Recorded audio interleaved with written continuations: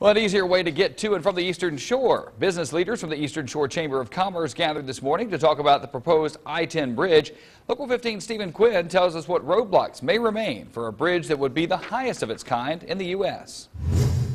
The proposed I-10 bridge would stand 215 feet above water, making it the largest structure above water in the United States. But here in this gymnasium in Daphne, the question was not how big it would be, but how long it will take for the process to get going. Michael Lee is the spokesman for the Build a Bridge campaign, and he told us that currently the Alabama Department of Transportation is waiting for an environmental impact study to be returned, something he says he expects could happen any day. When that does happen, there is then a 45-day waiting period before there are public hearings on either side of the bay, and one of the fears for the Chamber of Commerce is that there could be delays if there are any shows or questions about the bridge at those public hearings. And I asked Michael, one of the other issues is going to be funding. How is this going to get paid for? 80%, he says, is supposed to come from Washington, from the federal government. And I asked him what happens if that gets stuck in red tape.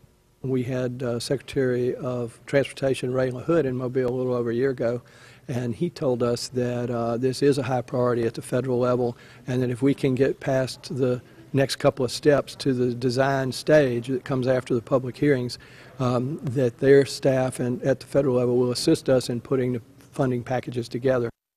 Another fear for proponents of this bill would be a potential backlash from environmental groups about the impact a bridge and its construction would have. Michael told me that the bigger issue would be not building the bridge and having vehicles continue to be backed up along the Bayway and Causeway.